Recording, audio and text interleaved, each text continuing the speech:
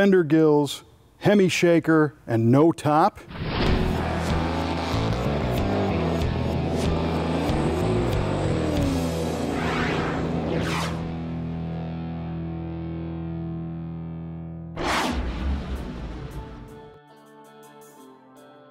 A bright yellow and white 1970 Plymouth Cuda convertible, powered by the legendary 426 Hemi V8. Truly a fantasy machine for just about every red-blooded gearhead, Plymouth fan or not. Only 11 were built with the 426 Hemi, and it's important to note that just 374 1971 Cuda convertibles were produced in total, so they're pretty rare no matter what engine is under the hood. This combination of an angry Hemi in a summertime fun drop-top Cuda might seem like a mismatch, but that's part of the mystique of these cars. The 71 Cuda was revised a tad with an updated grille featuring vertical slats and 4 headlights. Round fog lights mount below the painted bumper, and the grille surround is argent silver. Hood pins keep the monster under wraps at high speed.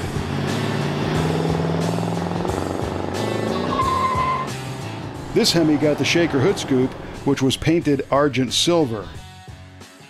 4 new gills were added to the fenders, adding a speedier look to the already slick Cuda design.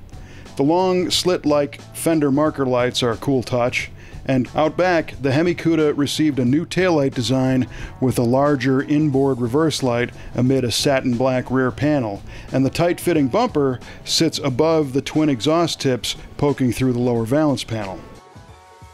With the power top down, our 71 almost looks like a peeled banana with its lemon twist yellow exterior and white high-back bucket seat interior. The dash is stuffed with the rally gauge package, and the AM/FM radio features the unusual optional tape recorder. This allowed you to record your favorite tunes off the radio, or use the microphone to dictate your thoughts as you drop the hammer on 425 horsepower and 490 pound-feet of torque. 15 by 7-inch rally wheels spin the Goodyear Polyglass GTs into a smoky memory when the Hemi does its thing, and the driver can keep both hands on the wheel thanks to the 727 automatic 3-speed transmission. The shaker hood scoop provides additional entertainment as it struggles to hang on to the dual quad 426 when the going gets tough. It's no surprise that Hemi Cuda convertibles are surrounded by stories, whether they're street racing myths or mind-blowing tales from the auction. In fact, some people blame this very car for starting the stratospheric rise in value that these cars enjoy today.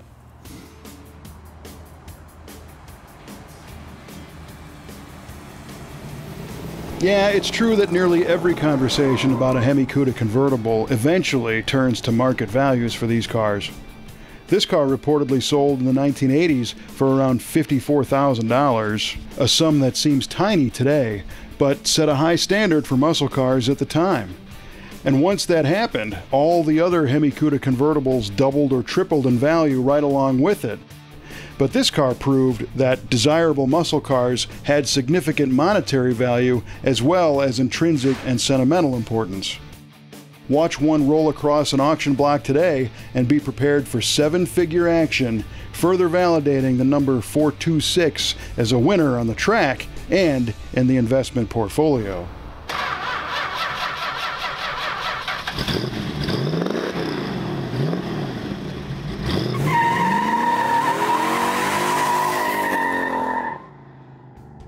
But, of course, there are those who cry that the astronomical values of these cars have ruined the hobby for us regular Joes who could never get our working class mitts on one. And to that, I say, well, hogwash. I mean, let's consider the alternative. Where are all the 1981 Pontiac J2000s today? I'll tell you. They're in landfills. Those cars never achieved any sort of collector status or significant value, so they didn't survive. And there are no restoration parts or enthusiast media dedicated to them. I mean, they're just gone. On the other hand, the high demand and value of these cars ensures that they will never be discarded as old scrap metal which helps keep the interest level up for all classic and muscle cars. If there ever becomes a time when the popularity and value of cool muscle cars plummets, well then we're all in trouble. I'm always excited by more car TV shows, more events and auctions and whatnot, because it shows the interest and the marketability of our enthusiast cars remain strong. And that ensures that the parts manufacturers, the restoration shops, media outlets, and retailers all stay in business, and us regular Joes can continue to play with our own rides. Sure, I can't afford a Hemi Cuda, but without them, the lower level cars I can afford would have already been deemed worthless and have been recycled into replacement parts for shiny new hybrids. And that is not cool. Okay, rant over. While many people question the 426 in a convertible as a viable drag car, it's not as if all these cars were sold to go racing in the first place. And what's wrong with wanting a clear view of the sky as you blast to a tire-spinning low 13-second quarter-mile time? Nothing, my friends. Nothing.